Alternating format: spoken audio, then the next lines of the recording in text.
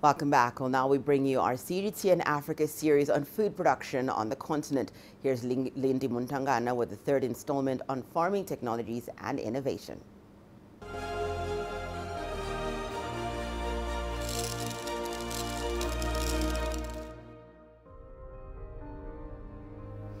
We continue with our series, Food Production in Africa. There are few sectors in Africa's regional economy that have not been touched by the ongoing technological revolution on the continent. Agriculture is no exception, and new innovations are bringing more and more young people back to the land. As you can probably tell by the machinery surrounding me, today's installment is all about tech in farming. Now, as farming becomes more appealing to the continent's youth, more entrepreneurs are looking into getting into agribusiness. But this generation is doing things rather differently. I met with an aquaponics farmer in Nairobi, Kenya, who relies on fish to grow his crops. Let's take a look. Martino Kitillo is a successful farmer, but you won't see him tilling the land under the blazing sun. Instead, he starts the day by feeding fish, and Martino is not concerned with fattening up these tilapia. It's their waste he's after, an essential element to this aquaponic farm. So aquaponics is a farming technique that uses aquaculture and hydroponics to basically grow vegetables. It uses the aquaculture component of raising fish in a closed loop system, and hydroponics, which is the growing of plants and vegetables without the use of soil. Kitillo is among an emerging group of African agripreneurs who are introducing new innovations like aquaponics to the age-old sector of farming. Kitillo's Mutiro Farms is situated on a 2-acre plot in Nairobi, Kenya, and focuses primarily on growing lettuce.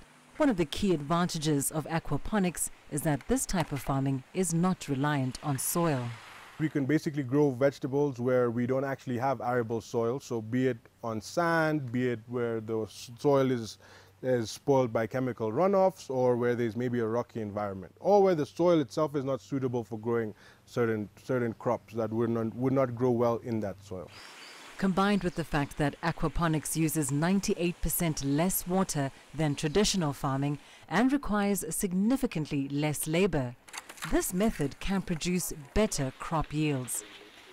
All the water they need, all the nutrients they need, everything they need is injected directly into now the roots. What that means is that the aquaponic plant's roots are not as big and as large as those in soil.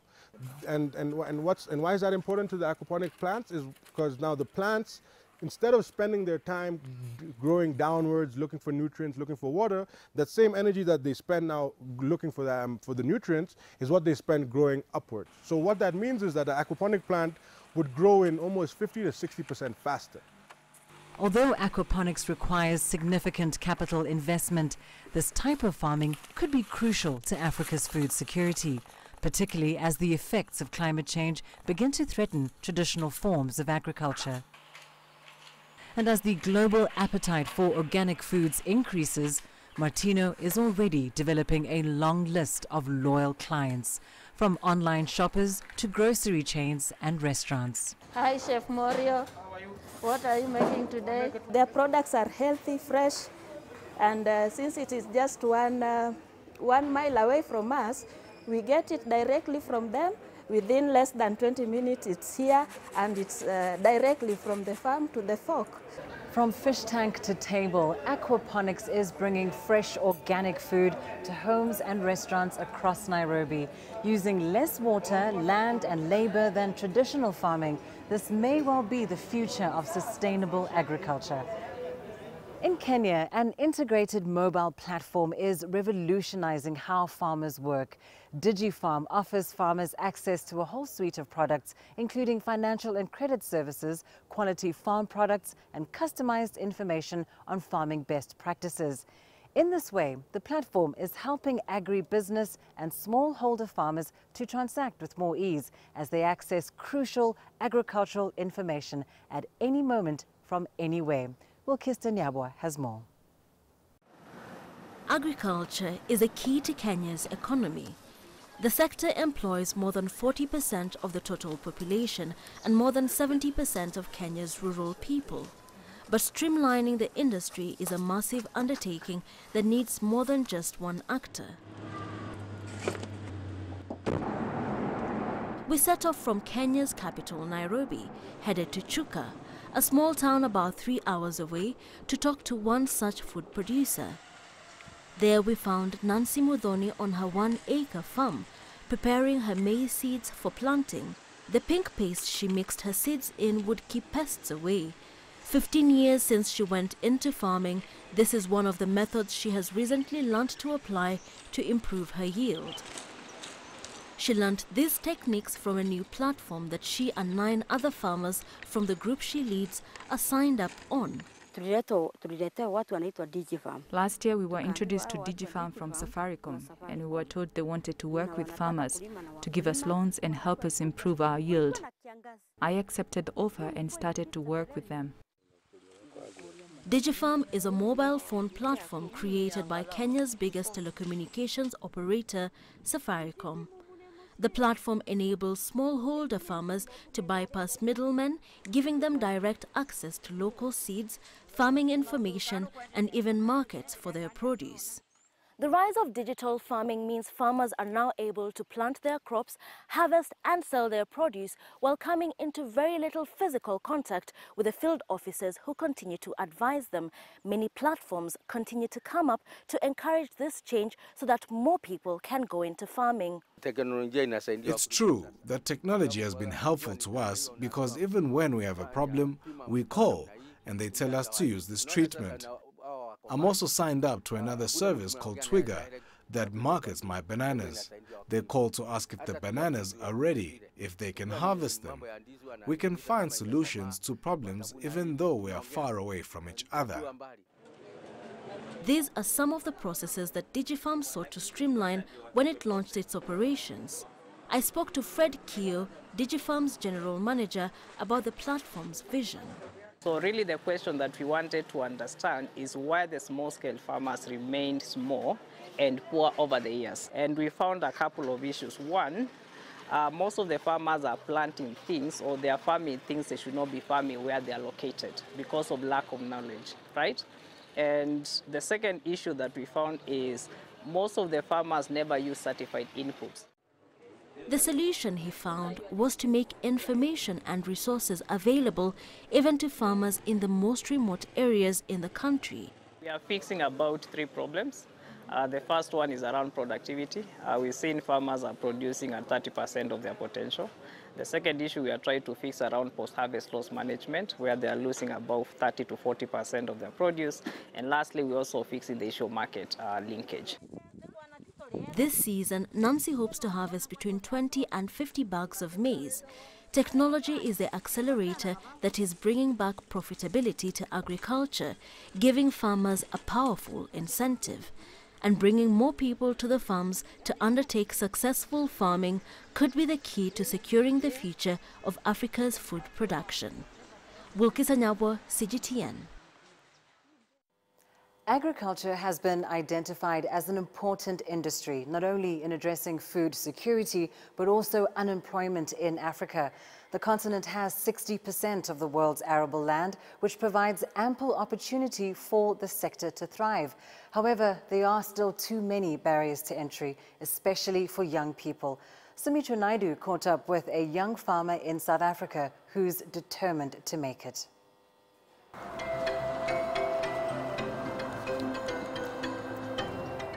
Gugulethu Mhlangu fell in love with farming as a child. It was only later on that she decided to take it on formally in university. It started off as pure passion until I got into the industry and I realized the many opportunities that are here. I realized that it's something that I can grow into, it's something that I can make a career of, and it's something that I can definitely be successful in. In total, we have 10 tunnels, we have 10 nets, they're all occupied. And these are some of the ladies that work with me as well. Behind me, they're currently reading. And further down there is where we are currently doing our land preparation for our green beans and our Hubbard squash and our baby marrows. So we're very excited about that. The struggle that I have is basically transport. and finding the right markets, finding the right prices to sell to. And currently, you know, with this COVID-19 pandemic, we had produce and none to sell to. The spinach was frosting because of the winter. We just had so many challenges. So now, slowly but surely, we are picking up, and I've managed to secure clients from the Joburg markets. This is the irrigation system that it's the sprinklers that we use currently, and yeah, we also need to look at getting microjets because we only have one water reservoir, and now that I'm expanding, I also need another reservoir to meet up with the water demands. Thankfully, on the fields, we are busy with the drip irrigation system. That makes it perfect because it saves the water, the little water that we have. Funding and accessing finance are still big challenges for emerging farmers. I am looking at saving, I'm looking at investing, I'm looking at applying for loans, you know, but obviously as a startup, I need to show good cash projections and financial projections that I'm able to pay. More opportunities are becoming available, but farming remains expensive because it needs resources and is labor intensive. You know, I feel like government needs to expose younger people to agriculture and make it more easier for them to access funding, to access support. Having extra skills has proved beneficial for Mshlangu. If you want to start agriculture and it's your passion, you need to know that it is a business, you know, and you need to be able to capitalize on your skills. Gugu is just 27 years old and she's already been farming for about 3 or 4 years. She is really passionate, but funding is a huge challenge, especially in South Africa. The plan is to eventually buy her own piece of land to farm. Because my lease is for 5 years. So in the next 5 years, I'm going to actually own my own farm, and I'm going to be looking at modern ways of agriculture. Because I'm young, you know, I've realized that there are faster ways to do this, and there's cooler ways to do it, like hydroponics. And it's been interesting, it's been exciting, it's been challenging, and it's been a growing learning curve for me. So it's an absolutely exciting journey.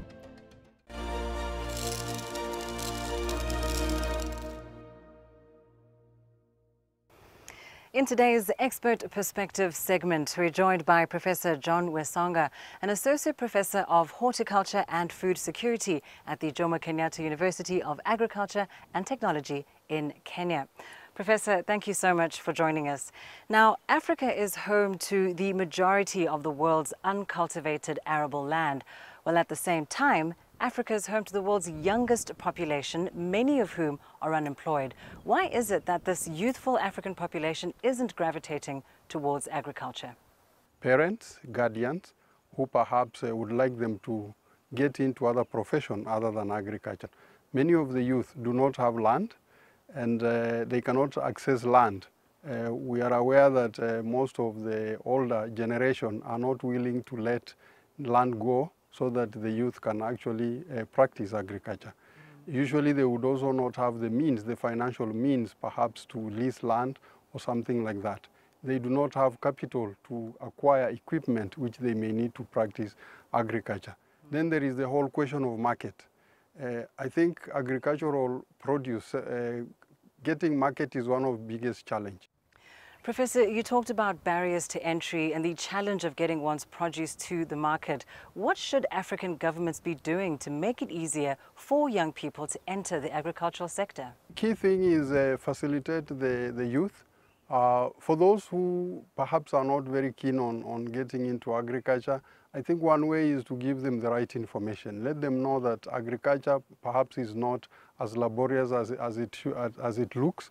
Because I think more often than not, there are many aspects of agriculture that do not entail cultivating, handling soil. So it's not really that as such. There should be mechanism to improve marketing so that they can easily access markets without maybe brokers, and get a good price for the produce. So as you say, farming is no longer laborious. Professor, tell us about some of the changes or the trends you've seen in farming practices over the past few decades. Of course, the immediate new direction is moving away from rain-fed agriculture to irrigated agriculture. because I think traditionally most of the farming has been rain-fed. When it's not raining, you don't plant. I think I always say that you don't necessarily need rain to farm. You need water. Moving away from over-reliance on soil, we are now getting into non-soil systems. For example, in horticulture, we use a lot of non-soil substrates like cocoa peat, which we use. We are also looking at protected cultivation so that instead of growing in the open field, we can use greenhouses or other structures that can be used, then can protect the crops. We are seeing integration of ICT into the farming, so you can automate some of the processes. For example, where some of the things we are doing here at the university, we grow our tomatoes, and most of the irrigation is semi-automated, so you don't need to come and turn on the water. The system automatically turns on the irrigation system. So those are some of the developments that are coming up and making farming a bit cool for the young people.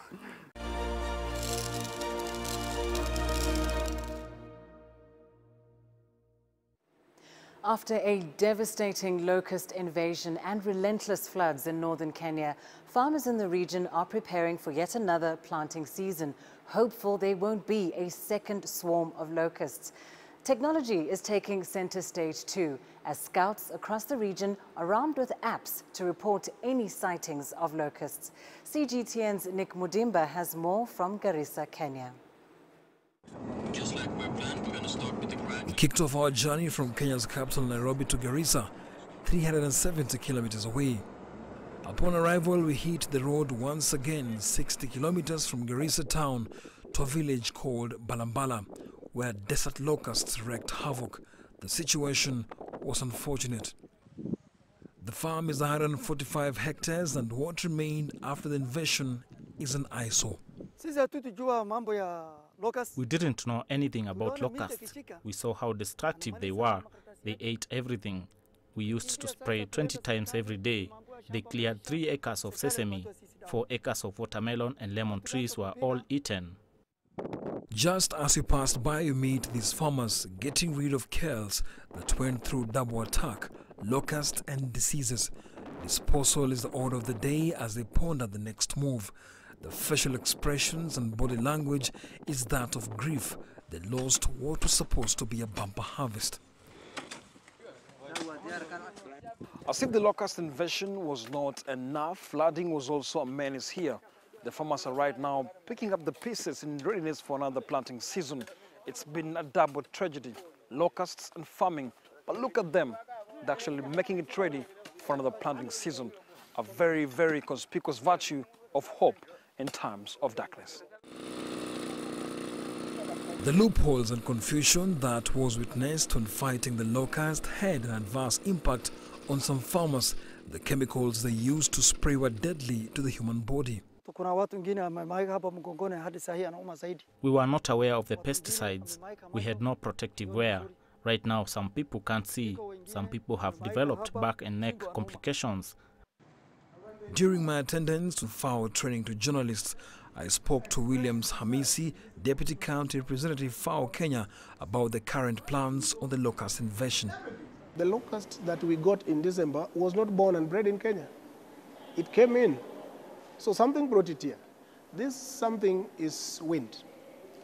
So these were southerly winds, those that were blowing from the areas of Ethiopia to our northern district frontier.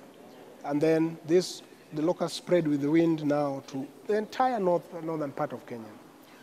So these winds, they have a pattern. Like now, the pattern is that they are blowing north. So you don't expect much of invasion now coming south, because locusts will fly with the wind direction. Technology has been integral in fighting the locust in different parts of Kenya. Just an app and the response is swift.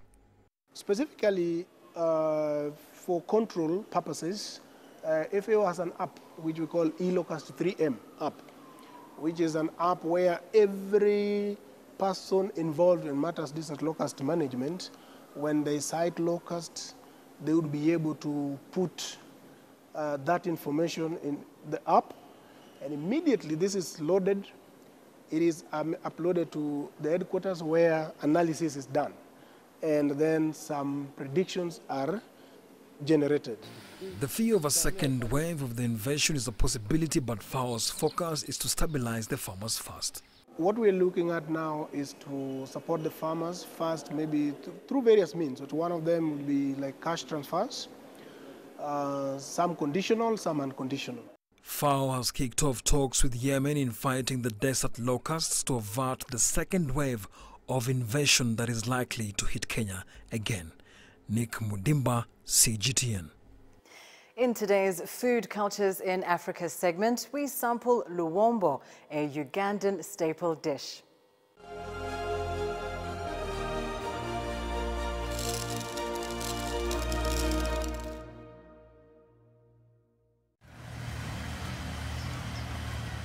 Hamida Namatovu prepares to cook luwombo, a Ugandan traditional dish. She's gathered all the ingredients, and her shopping list includes a variety of spices. These tomatoes, onions and green pepper add flavor. They also stimulate someone's appetite while eating the dish. Hamida roasts the chicken on top of banana peelings to give it a smoky taste. She roasts it until it's golden brown.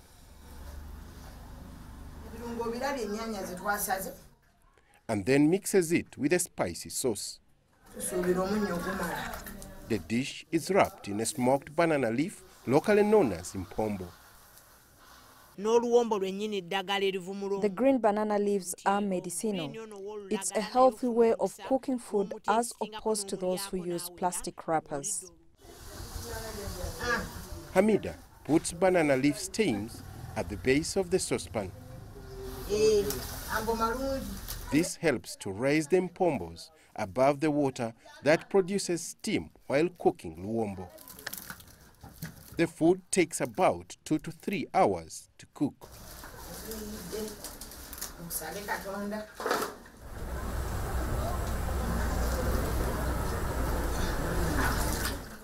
It is then served with mashed plantains, locally known as matoke. Luwombo can be prepared with beef, chicken, goat or granuts, and cooking it in banana leaves is what gives this dish its unique taste and aroma.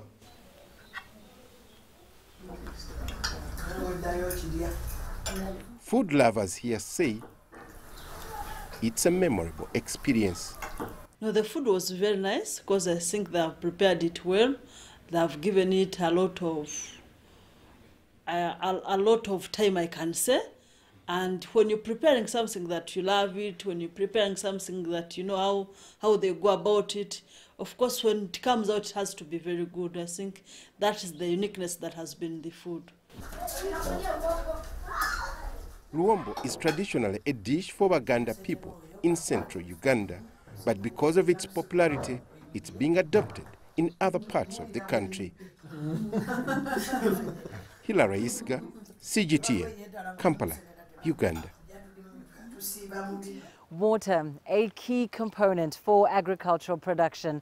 Join us tomorrow as we explore the continent's reliance on rain and some countries' shift to irrigation. Back to you.